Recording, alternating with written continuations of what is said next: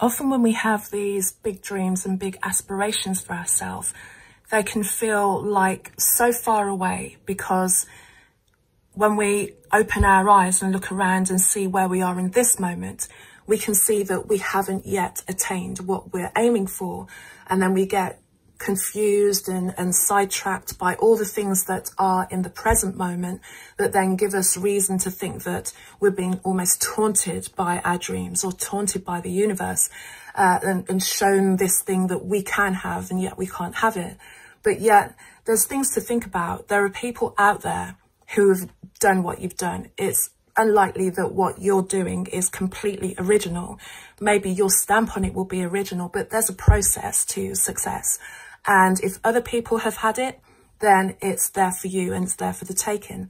But also, there's a step that you can take today that's tiny, that isn't going to cost you any money, and may not even cost you that much time. Maybe it's a switch in your head.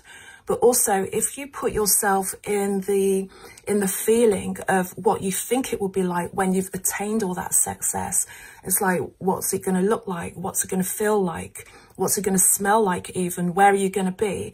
And the more that you can really feel into that vision and really feel that person, you're in the now, but you're feeling that in the future.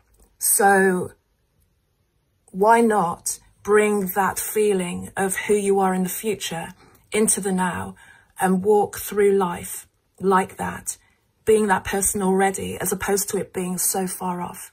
Anything that's dangling in front of you is always going to be dangling in front of you the more steps that you take. But if you embody it, if you feel it now every single day, every step that you take will be as that person that you're trying to be, who you are already, really.